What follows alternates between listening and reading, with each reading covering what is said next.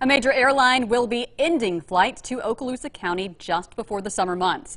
WKRG News 5's Kimber Collins tells you which one and what that means for travelers and the Destin airport. United Airlines will no longer offer flights to Destin Fort Walton Beach after March of 2022. The company says this location is not sustainable long term.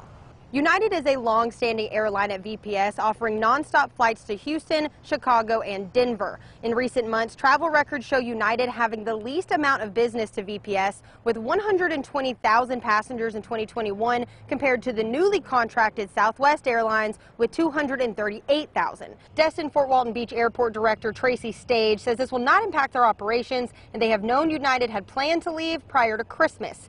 United Airlines released in a statement to WKRG News 5, it's important to note that many different factors determine a successful route, and our decisions include careful evaluation of our overall network, fleet, resources at our regional partners, and yields. With that in mind, we have determined that this particular route is not sustainable for the long term. They add, as we do with all markets, we'll continue to evaluate the feasibility of returning based on the operational and financial environment. Stage with VPS says the company's decision to leave does not affect a current airport expansion project or the upcoming travel season.